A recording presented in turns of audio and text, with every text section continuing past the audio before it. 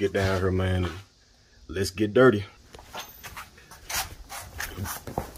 Show you guys what I'm working on today. Finna do a transmission tune-up, filter swap. It's a real dirty job, but I got a treat for this, man. What I'm gonna do is I'm gonna put a drain plug inside the transmission pan, so that when I get ready to change the fluid again, all I gotta do is just undo the plug, undo the drain plug. I hope I ain't misplaced it.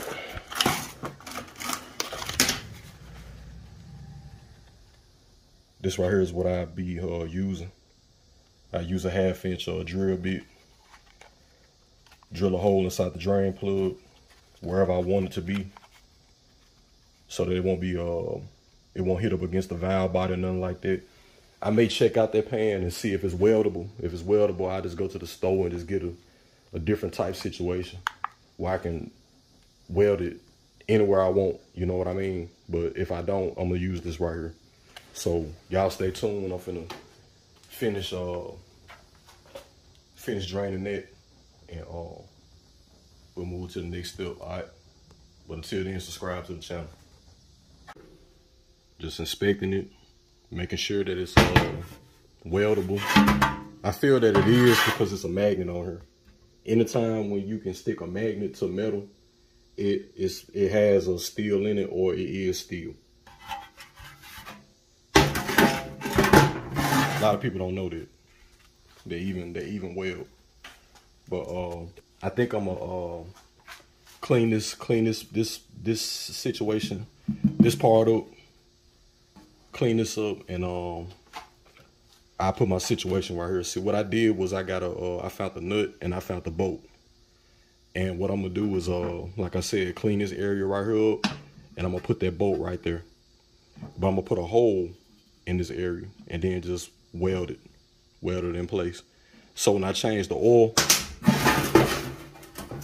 on the transmission, it'll come out. I'm trying to do my finger so y'all can see.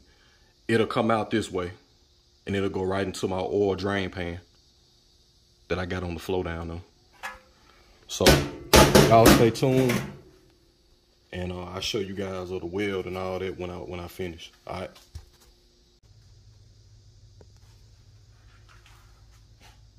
It turned out just as I planned, so you can weld these oil pans.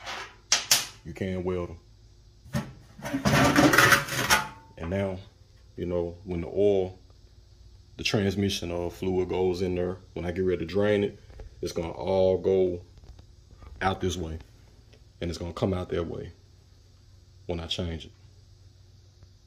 Whenever I make that video, I will make that video on it to show you guys what I was talking about and what I was trying to do. So it came out just the way that I wanted. And this thing's still hot too. So that's how it's gonna be. And I chose a 14 millimeter head, my bad. Just screw it on there. I may put some gasket maker around the threads to keep it from leaking. And that's how we're going with it, man. So y'all stay tuned. I just finished putting the filter on. Oh, don't mind my flow. I just finished. Let's see if y'all can see it. I just finished putting this filter on. I'm finna drop down here and put it all back together. I think it's done draining.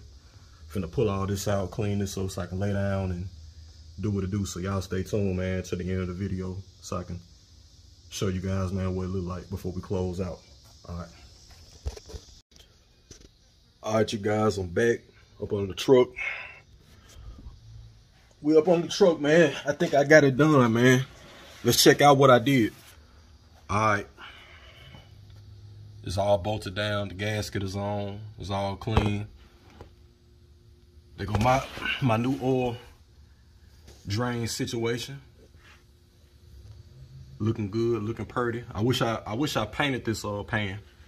That's what I wish I did, but it ain't nothing to get up under here with some black paint and just, you know, paint all this shit black. But just wanted to show you guys that I'm about to put this fluid in, man, and call it a day, man. So I'll catch you guys on the next one. All right, peace.